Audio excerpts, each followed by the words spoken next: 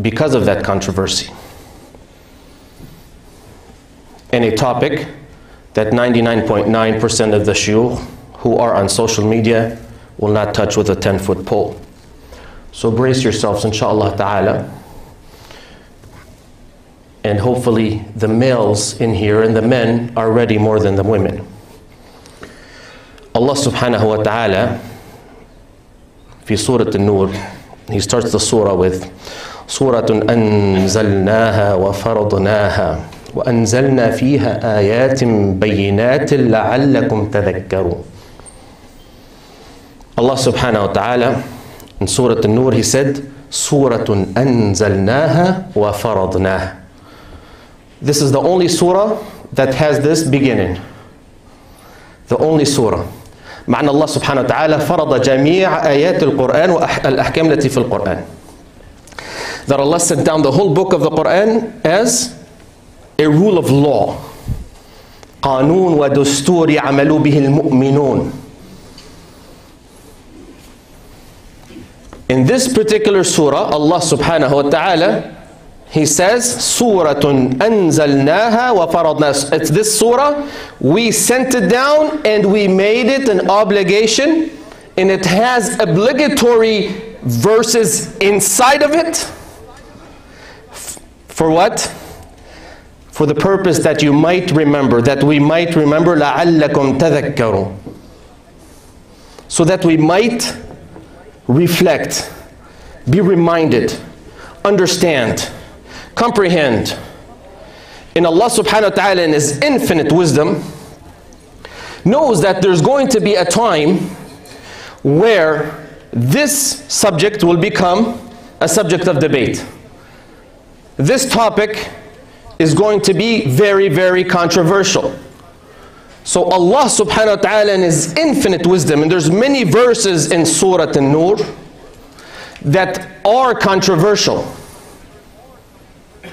It talks about expiation for those who commit fornication or zina. And it talks about al-hijab. And that's the one we're going to talk about today. Hijab al-mar'ah. I want to try to encompass the entire subject, insha'Allah bi'awnillah wa tawfiqihi, in this khutbah, and I'm going to be very fast. Allah subhanahu wa ta'ala, He says, وَقُلْ لِلْمُؤْمِنِينَ يَغْضُضْنَ مِنْ أَبْصَارِهِنَّ وَيَحْفَظْنَ فُرُوجَهُنَّ وَلَا يُبْدِينَ زِينَتَهُنَّ إِلَّا مَا ظَهَرَ مِنْهَا وَلْيَضْرِبْنَ بِخُمُورِهِنَّ عَلَى جُيُوبِهِنَّ وَلَا يُبْدِينَ زِينَتَهُنَّ إِلَّا لِبُعُولَتِهِنَّ أَوْ إِخْوَانِهِنَّ الآية.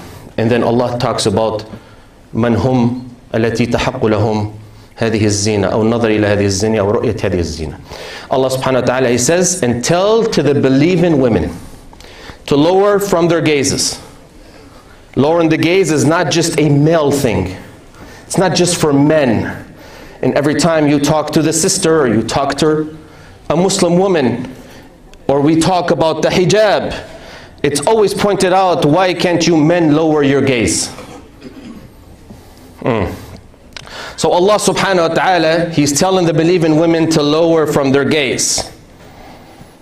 وَيَحْفَظْنَ فُرُوجَهُنْ, and protect their chastity in their private parts. Because by looking is how it all starts, for men and for women, especially in this time, وَالْعِيَذُ بِاللَّهِ. وَلَا يُبْدِينَ زِينَتَهُنْ, and they are not to show their adornments, their beautification. Only that which is apparent. What is apparent? ماذا ظهر منها? Some ulama said the different bumps that the woman might have as she wears the clothes that are unavoidable. Some of the things she might have on her clothes. And some said some of the things that are shown by accident, for instance, when the wind blows, like her ankle or something of the sort. And some said the face and the hands. And there's different interpretations. إِلَّا مَا ظَهَرَ مِنْهَا وَلْيَضْرِبْنَ بِخُمُورِهِنْ, and they are to do what? Cover themselves. بِخُمُورِهِنْ عَلَى عَلَى جُيُوبِهِنْ.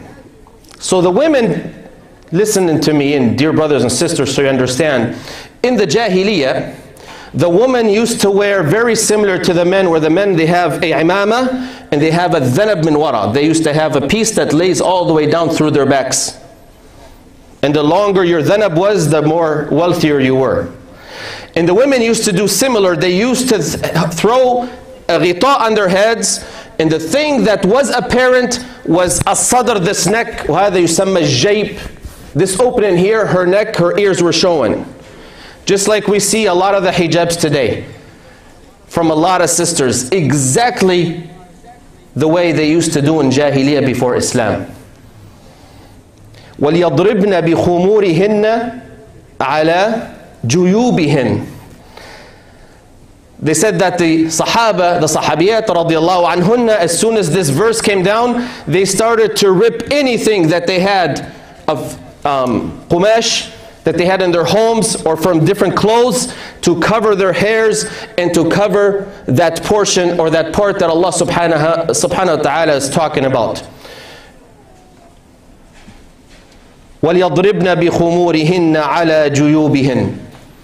That they take this khimar that was just on their head, instead of it flowing through the back, it should flow through the front to cover the bosom and the chest area, the neck and the ears.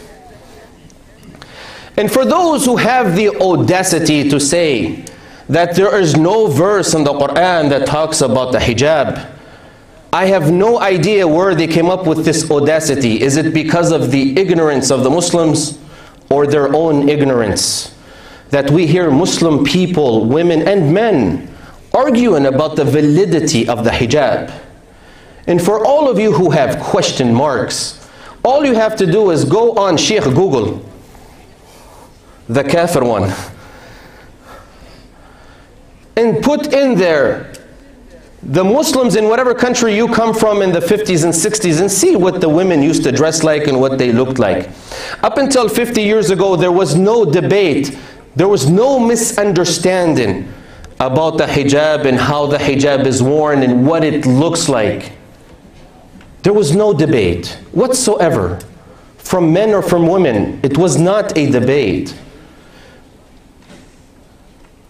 But the audacious people who don't fear Allah from amongst the Muslims, and the audacious kuffar, that this is what they are supposed to do, is fight purity in the deen of Allah subhanahu wa ta'ala, say things that we regurgitate without any haya, without any fear of Allah subhanahu wa ta'ala.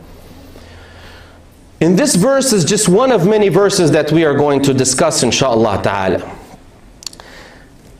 Aisha radiallahu anha, she said, Rahimallahu nisa al-muhajirat. The women who made hijrah, the early Muslim women, as soon as the ayah of the hijab came down, that they tore from the cloths that they had everywhere and they covered themselves. In a hurry, when the men brought them the information from the masjid. Subhanallah, ikhwani. Allah subhanahu wa ta'ala يقول وَسَارِعُوا إِلَى مَغْفِرَةٍ مِّن رَبِّكُمْ وَجَنَّةٍ عَرْضُهَا السَّمَاوَاتُ وَالْأَرْضِ.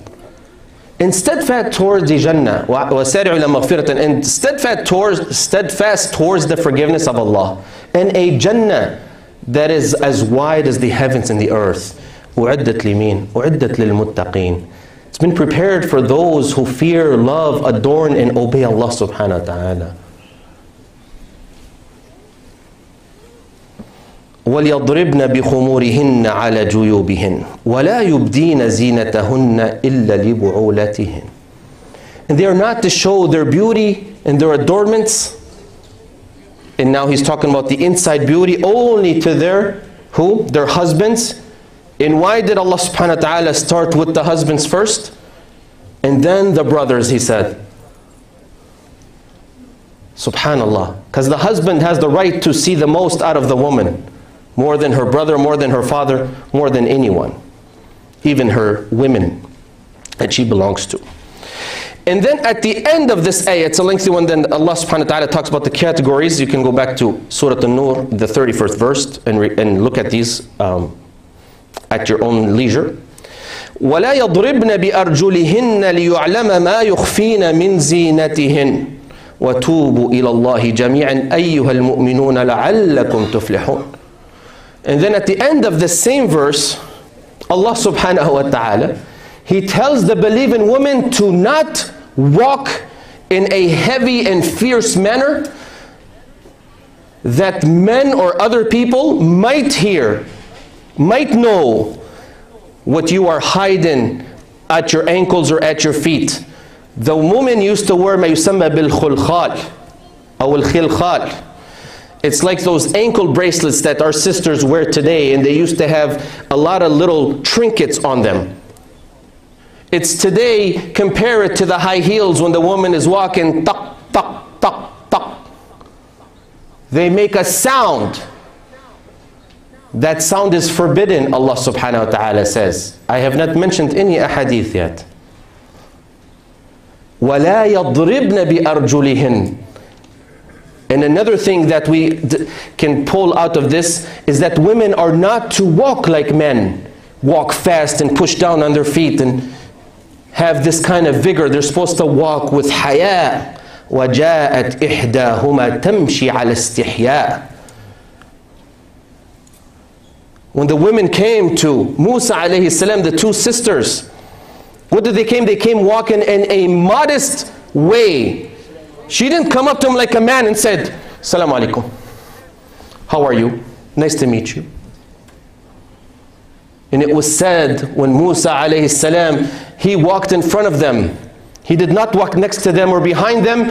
And he said, every time we are going to turn, you throw a rock so I know which direction to turn, right or left. Allahu Akbar. In Ikhwani, the Jannah that Allah is talking about for the Sahaba, for the believers that came before us, for the Anbiya that came from before us, are the one we are seeking.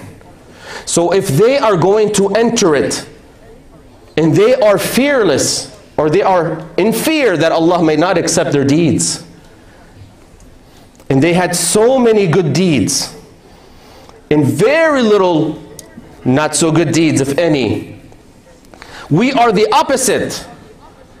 And Abu Bakr, وَمَا أَدْرَاكُمْ Abu Bakr radiallahu anh, he said, if I had one foot in paradise and one foot out, I still would worry that Allah may not accept me and put me in hellfire. And today we have people that don't pray, that don't wear hijab, that go out there on social media plastering their faces and doing makeup tutorials. We have husbands sitting next to their wives on social media, and he's questioning her, أين الغيرة? Where is the jealousy of a man who does this? A male, I apologize. Where is the jealousy? When the Prophet ﷺ, he said, لا يدخل الجنة ديوث. The man who has no غيرة, no jealousy over his family manners, his family and his family members, shall not enter Jannah wal-'iyadhu billah. Where is this غيرة? And wallahi ikhwani, بغير حياء, we lift up our arms, الفردوس الأعلى, Allahu Akbar علينا, Allahu Akbar علينا, Allahu Akbar علينا. قال ابن عباس رضي الله عنهما كانت النساء قبل هذه، أي قبل آية الحجاب التي نزلت يدنين خمورهن من ورائهن. What I was explaining to you earlier, that Ibn Abbas radiallahu anhu, he said that the women, they used to put the khimar, throw it behind their back, and when Islam came, they pulled it to the front and covered themselves with it. قالت عائشة رضي الله عنها رحم النساء المهاجرات الأول لما نزلت هذه الصورة, and I told you this one already, وليضربن بخمورهن على جيوبهن شققن مروطهن فاختمرن بها. They took any of the cloths or any fabric that they have, fabric is the good word I'm looking for, they teared it up and made khimar out of it immediately.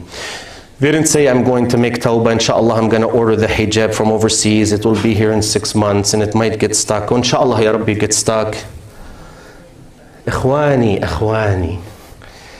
Wallahi, if they told you you're going to get a promotion, you're going to move across the state or across the country, and you're going to make 10 times more, nobody would hesitate. If it was you, your wife, anybody, you would not hesitate. But when it comes to the deen of Allah, we are so slow to respond. All of us, including myself. But the most important thing that we have to do is realize how far back we are. Realize how bad it is. Because if you don't know you have a cancer, you can't start the proper treatment. Then after ayat al-khimar, this is just a khimar that Allah subhanahu wa ta'ala now gradually tells the believing woman. At first, He told them to change the direction of the khimar. They used to cover their hairs. They used to wear fadfad, wasa'. They used to wear that, the women in Jahiliyyah. They just had this portion open, the neck and the beginning of their chests was not covered, and their ears. Then Allah subhanahu wa ta'ala, He makes it more specific في الأحزاب, and He says, يا أيها النبي قل لأزواجك وبناتك ونساء المؤمنين يدنين عليهن من جلابيبهن ذلك أدنى أن يعرفن فلا يؤذين وكان الله غفورا رحيما. Then the ayah in the Ahzab came. Second command, O Prophet of Allah, Ya Nabi Allah, Ya Ayyuhan Nabi, قل لأزواجك, tell to your wives. So the Prophet ﷺ started with the wives. قل لأزواجك. Then he said what? وَبَنَاتِكَ, then your daughters, and then وَنِسَاءِ الْمُؤْمِنِينَ, then the women of the believers, that they are to cover themselves with their jalabib. What is the jilbab? The jilbab is something that is worn from the head all the way down. Like you hear some people who don't fear Allah, they call it a tent. She looks like a walk-in tent when she has a full jilbab on. And the ulama said that the jilbab, it starts from the head and goes all the way down to the toe, meaning it has to cover the face. And there's a difference of opinion that I'm going to tell you about, inshallah ta'ala. من جلابيبهن ذلك أدنى أن يعرفن. جاء هنا الجواب. There's proof in this same ayah why the women should cover their faces, so they are not known. So nobody knows who they are. فَلَا يُؤْذَيْنَ, that they will not be transgressed upon. They would not be harmed. And today we want to kill all of these assumptions that people assume about al-hijab and the proper hijab, that I need my daughters and my wife and my family members to hear in its totality. And we ask Allah to forgive us that this was not addressed many years ago. So the Prophet ﷺ, or Allah subhanahu wa ta'ala, He said that they are to cover themselves so they are not known, so they are not harmed, they are not transgressed upon. وَكَانَ اللَّهُ غَفُورًا رَحِيمًا, and Allah is all forgiven, all merciful. For what? For the past, when they were not covered. وَكَانَ اللَّهُ فِي الْمَاضِي وَكَانَ اللَّهُ غَفُورًا رَحِيمًا. Subhanah. Another proof for this, Allah subhanahu wa ta'ala, He says to the believers, the believing men, when He says, وَإِذَا سَأَلْتُمُوهُنَّ مَتَاعًا فَاسْأَلُوهُنَّ مِنْ وَرَاءِ حِجَابٍ. Allah says to the men that are going to ask the women and the wives of Muhammad sallallahu alaihi wasallam, وَهُنَّ أُمَّهَاتُ الْمُؤْمِنِينَ, they are the mothers of the believers that no one can marry, and everybody has to treat them and love them like their mother. And even with this, Allah subhanahu wa ta'ala, He says, فَاسْأَلُهُنَّ مِنْ وَرَاءِ حِجَابٍ ذَلِكُمْ أَطْهَرُ لِقُلُوبِكُمْ وَقُلُوبِهِنْ. This is pure for your hearts and theirs. Allah subhanahu wa ta'ala does not negate, does not take away, does not permit the humanity that it is instilled in us. That the shaitan that flows in our veins, that the evil soul and what we have in our soul, he does not negate it subhanahu wa ta'ala. That's why Deenul Islam is a preventative deen. These things we talk about, these things that Islam talks about, is to prevent not falling into haram. It's to prevent not being regretful when these calamities might happen from them mingling, from not worrying about mixing and talking and giggling and laughing. Wallahi, we need 6 khutbahs for this. أقول ما تسمعون واستغفر الله لي ولكم فاستغفروه. بسم الله والحمد لله والصلاة والسلام على رسول الله وعلى آله وصحبه ومن والاه. So Allah subhanahu wa ta'ala, in another verse he says, وَقَرْنَ فِي بُيُوتِكُنْ وَلَا تَبَرَّجْنَ تَبَرُّجَ الْجَاهِلِيَّةِ الْأُولَى.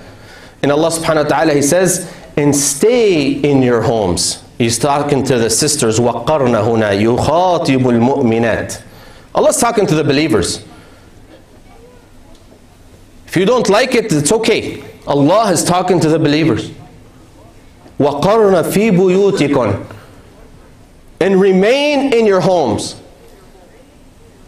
And to remain with stability, with qarar, bil-istiqrar. Madad, qaf, ra, waw, qaf, ra. Min waqara. Or to stay. To stay with tranquility. Not to stay because you are forced and the man transgress upon you. And somebody says, if you leave the house, we will beat you, and all this nonsense that it might be going on other places. Of course, here, alhamdulillah, 911 ala طول, ما فيش مشاكل. ستقر أنت في البيت. أقسم برب الكعبة في بيت غير بيتك. You'll be the one that will stay in a house, not your house. And you will stay and you won't go anywhere. And that's why Allah, He told the Prophet ﷺ to tell us, and then Allah addresses the believing women alone, so that they are aware of the situation, and that if they don't obey the commandments of Allah subhanahu wa ta'ala, they will have a torment. And هنا قال ولا تبرجن تبرج الجاهلية الأولى. من العلماء من قال التبرج هو الخروج من البيت. Some of the scholars said that if the woman leaves the house, this is a form of tabarruj, of not being dressed, of being exposed. As the Prophet ﷺ, he said, إذا خرجت المرأة من بيتها استشرفها الشيطان. That as soon as the woman leaves the house, the shaitan, he grabs her. What's his ideology? What's his thought process? أما أن يفتنها أو أن يفتن بها. The shaitan takes the woman, and when she's exposed and going out, sit up, young man. That the shaitan will tell the woman to do certain things to make her lose her deen and her haya, or her haya and her deen, and to help others lose their deen and lose their haya, wal ayadhu billah. And I understand this is such a far-fetched ideology. This is probably unheard of, and many of you have never heard this information before. But it's right there in the Quran. These ahadith are authentic. I will not bring you anything that is not authentic, and that was our agreement from the beginning. But today, when you say these things, you're a foreigner. And the Prophet ﷺ, he said, Tuba lil ghuraba. Tuba is a tree in Jannah for those who are strangers. This is strange information to many. And that's why al-jaza' min jins al-amal. And I will conclude with this. to solidify covering of the face, that it's the best position and it's pure. And for those who say, oh, النقاب لا أصل له في الإسلام, that's why the Prophet ﷺ, he said, لا تنتقب المحرمة ولا تلبس القفازين. He used the word النقاب. The Prophet ﷺ, النبي, he used the word that she should not cover her face with a niqab, and she should not put on gloves. And from this, the ulama said it's permissible for the woman to show her face and her hands. But I'm going to tell you the reason I said the position of niqab is stronger. Aisha radiallahu anha, he said, we were with the Prophet ﷺ doing tawaf, and every time a group of men passed by us, we would take our jilbab, our big covering, wide, non-exposing clothes, and we would cover our faces as such. Ikhwani, when they talk about a niqab, is to wear the niqab just like the men don't wear pants. But we still have to cover with something other than the pants. So the women, they used to cover their faces like this. For those of you from North Africa, زي ما يعملون بالسفساري أو الحايك. They cover just like so, and only one eye is shown. And when the men left, they would expose their face again. So not wearing a niqab all the time and covering your face as men come are two different situations. Just like we wear al-ihram, and we cannot wear al-makhit, we cannot wear that which has been sewn. The women are not to wear a full face veil in Hajj. And this is foreign as well, mashallah. And I'm going to conclude, inshaAllah ta'ala. Billahi alaykum akhwani. Away from the debate of niqab and covering and not covering the face, this is to be out of fairness to the subject. That, of course, there are certain places, maybe situations that the niqab may not be the best option. That's a case-by-case and debatable thing. But to wear and dress properly as a Muslimah, this is something we cannot escape anywhere. Akhi, we did not, Allah subhanahu wa ta'ala did not send all of us to this country for us to lose our deen, our haya, our modesty, and to lose our wives and daughters. This is a trial and a tribulation, yes it is. But 90% of the time, dear brothers and sisters, the woman goes out and works because we want to have a better car, a better house, a better lifestyle, a bigger house, a nice signature on your left lapel, because the $5 Walmart one or whatever doesn't work. It has to be Lacoste, Mapost, whatever. This is the main reason, Ikhwani. Because after all the studies, if a woman has 1 or 2 children, and for those who are not married, it's a different situation, it's a case by case. But understand, all of the problems that we are in today, and the hijab that we see that is so weird, Akhwani, that the Prophet ﷺ, he said, and I will conclude with this hadith, صنفان من أهل النار لم أراهما بعد. 2 types of the dwellers of hellfire have not seen yet. The first one is talking about the unjust ruler. We will put that aside. The second one is قال نساء. Listen to this hadith. Listen carefully. نساء كاسيات عاريات مائلات مميلات رؤوسهن كأسنمة البخت لا يشممن رائحة الجنة وأن رائحتها يشم من مسافة كذا وكذا. This is one of the most dangerous ahadith, explicit, that we see in our day and time. What did he say? Nisa'un kasiyat ariyat. Women that are dressed but they are naked. The body stretches, everything that you see. Everything that you see. Muhajjabat wa ghair muhajjabat. Of course, she has a long shirt on that comes down to the middle of her hips. Alhamdulillah, mashallah. Sometimes they need to put grease on to pull these pants on. Wal-'iyadhu billah. Grease. Or Vaseline, of course, because Vaseline is cleaner than grease. And then all the mafatan, everything is shown. And of course, Allahu Akbar, hijab.